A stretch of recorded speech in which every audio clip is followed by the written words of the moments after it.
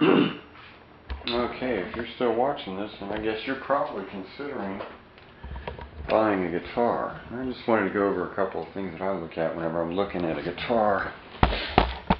This Taylor guitar is it's got a really beautiful satin finish on it.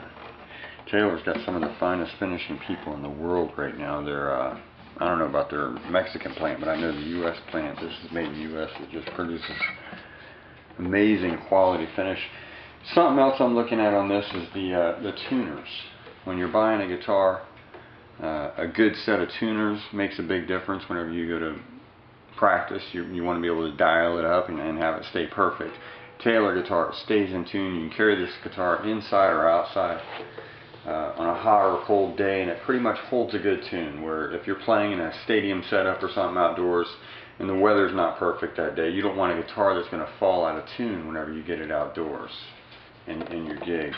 So this is a good gigging guitar. I mean, it's a professional quality. It has the electronics installed, which I didn't use those this video. But it's a solid,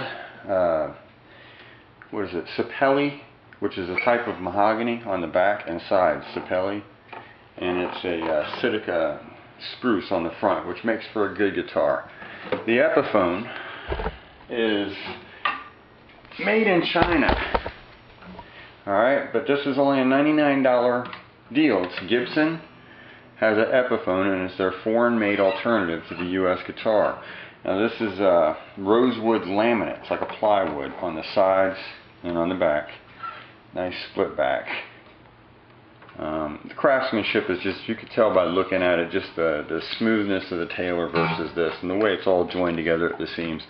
The Taylor is really a higher end, nicely made guitar. But as far as wood goes, this is a Sitka face and a rosewood laminate. I think I said that. Plywood on the sides.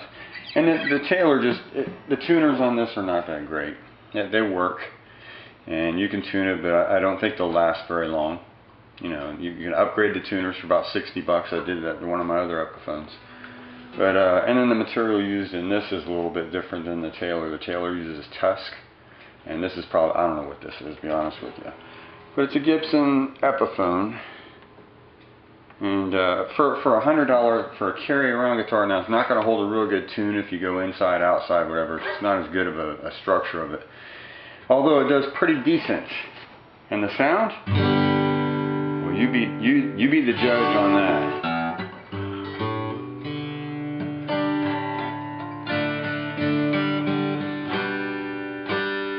It just sounds, for a $99 guitar.